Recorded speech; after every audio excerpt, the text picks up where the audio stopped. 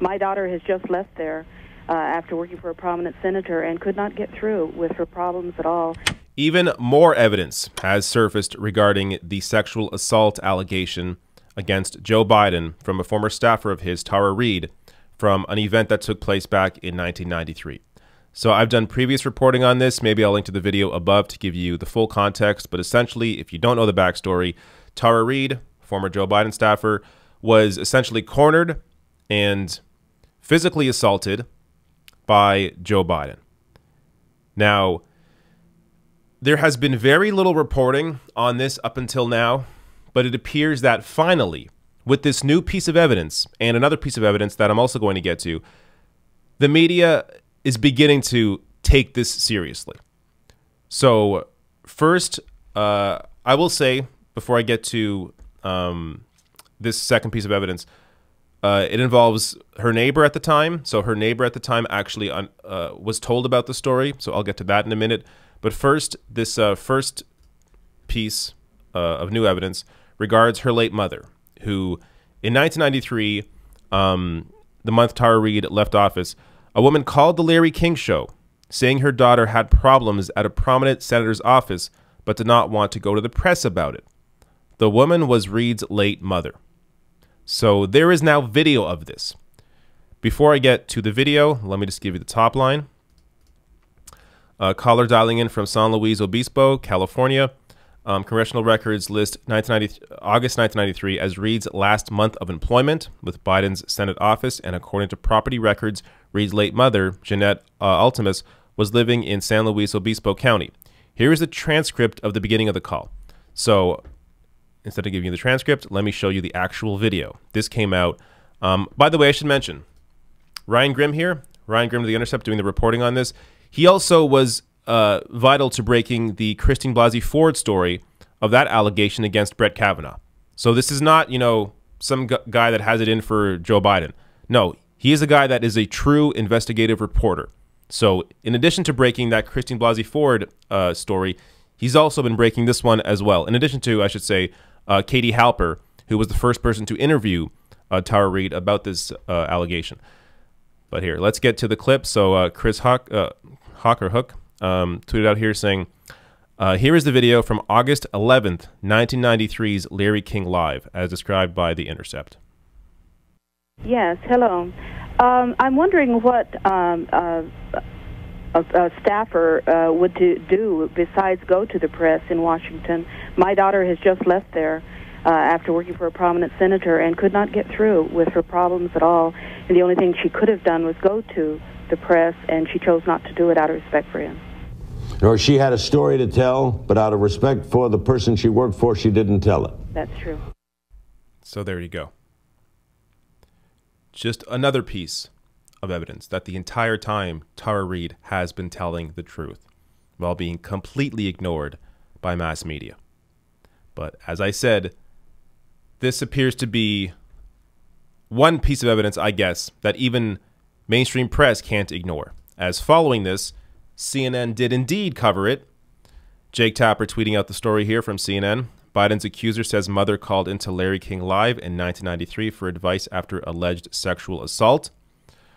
And CNN also did this is a 7-minute segment on the story, including the clip from Larry King. They may have covered this more at this point, I don't know, but this is at least one segment that has been done on this allegation. Joe Biden, in so many ways, is a horrible candidate. His platform, horrible. His history on issues, horrible. His mental acuity, not in a good place. And now you have a legitimate, serious sexual assault allegation. And this is all because this entire time, the mass media did not actually do their job. They did not vet Joe Biden at all.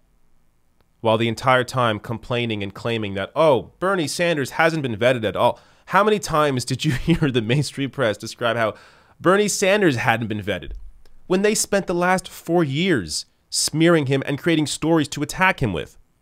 Here you have Joe Biden, I mean, even if this sexual assault allegation didn't exist, you have Joe Biden's entire career of being on the wrong side of issues, be it on trade deals, on war, on banking deregulation. I mean, go on and on and on when it comes to Joe Biden's record, when it comes to actual policy. And then you have Biden's mental faculties barely touched at all by the press. Now you have a sexual assault allegation.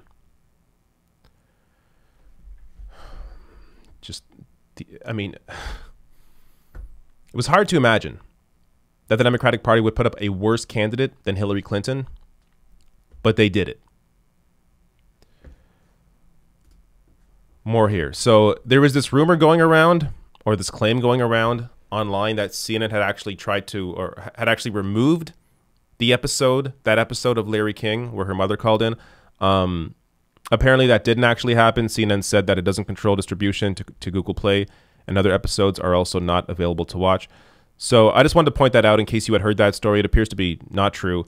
And also, it's kind of obvious it isn't true that they deleted it, because they are actually covering the Larry King clip and playing it on air. So I don't think they would go and delete the episode. It wouldn't make any sense.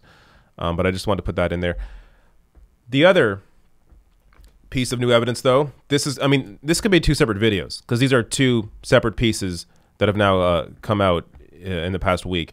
From Business Insider, a former neighbor of Joe Biden's accuser, Tara Reade, has come forward to corroborate her sexual assault account, saying Reade discussed the allegations in detail in the mid-1990s. So I always link to all my sources below the video. If you want to read this full story, you can. It's in the description box below the video under sources. But essentially here, Tara Reade had a neighbor she was close with in the mid-1990s, and while discussing, I think the way the neighbor described it as a violent stories, so they were sharing their own personal stories that they went through.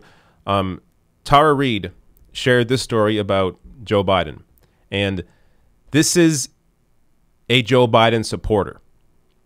So this is not, this is somebody who said in the piece. So her neighbor's name is Linda Lacassie. A Biden supporter tells Insider that Reade told her about the alleged assault in detail in 1995 or 1996. Quote, "This happened, and I know it did because I remember talking about it." So this is somebody who plans to vote for Joe Biden. She says so in the piece. She plans to vote for Joe Biden. But she said she had to come out and discuss this because she knew that Tara Reade was telling the truth, and she didn't like to see Tara Reade get attacked in the press or by whoever. So she wanted to come out and be honest about this story, about her being told about it. And clearly, I mean, how can you possibly refute this story at this point? How many more pieces of evidence does someone like Alyssa Milano need to see that this is a real sexual assault story that actually happened? And it isn't even just, so let me actually read a little bit from the story here. They say, now two more sources have come forward to corroborate certain details about Reade's claims. One of them, a former neighbor of Reade's, has told Insider for the first time on the record that Reade disclosed details about the alleged assault to her in the mid-1990s. As I said, quote, "This happened, and I know it did because I remember talking about it." Linda Lacase, who lived next door. The other source, Lorraine Sanchez, who worked with Reade in the office of a California state senator in the mid-90s, told Insider that she recalls Reade complaining at the time that her former boss in Washington, D.C. had sexually harassed her and that she had been fired after raising concerns.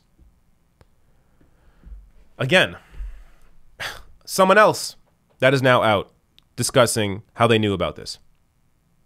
And the Biden campaign continues to say it's not true. They have refused to actually respond to any of these specific pieces of evidence. They just completely ignoring it, just saying not true, not true, not true, hoping it all goes away. And a reminder here of one of the prominent voices, as I mentioned her name earlier, Alyssa Milano in Me Too, who came out back in the beginning of April saying, "I explained my silence on the allegations against Joe Biden in this clip. I am still endorsing Joe Biden. Listen to this clip and find out why." Let me link, in case you didn't see it, I'll link to my story on what Alyssa Milano said at the time. I'll link to that above the video. It's just, It's gross. It's gross. These people that ride this wave, pretending they care about these sorts of allegations, pretending that they're going to fight for people who have been assaulted, harassed, whose voices have been silenced. They pretend they're going to fight for them. And then when they have a story against somebody that they support personally, that they like personally, that they know, oh, not real, fake story, I don't believe it, whatever. Just totally disgusting. And it's also important to remind everybody that there are actually real fighters in that movement that do stand up for women in these allegations. Rose McGowan, former co-star with Alyssa Milano, called out Alyssa Milano at the time, saying, "You are a fraud. This is about holding the media accountable. You go after Trump and Kavanaugh saying believe victims. You are a lie. You have always been a lie. The corrupt DNC is in on the smear job of Tara Reade. So are you. Shame."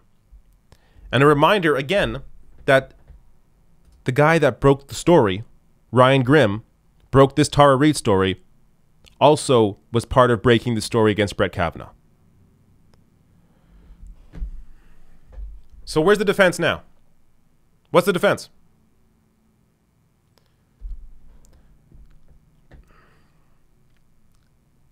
People are going to have Democrats, Biden's campaign, going to have one hell of a time trying to convince people to come out and vote for him. Now, as I've discussed, there are many anti-Trump voters. They're just going to come out and vote for Biden regardless. They want to vote against Donald Trump. They want to get Trump out. And I get it. And yes, you can say, oh, but Trump is much worse. Trump is the worst, or the worst sexual assaulter. So, sure, 2 sexual assaulters on the ballot, but one is worse than the other one. At some point, do you just stop and think, this is crazy?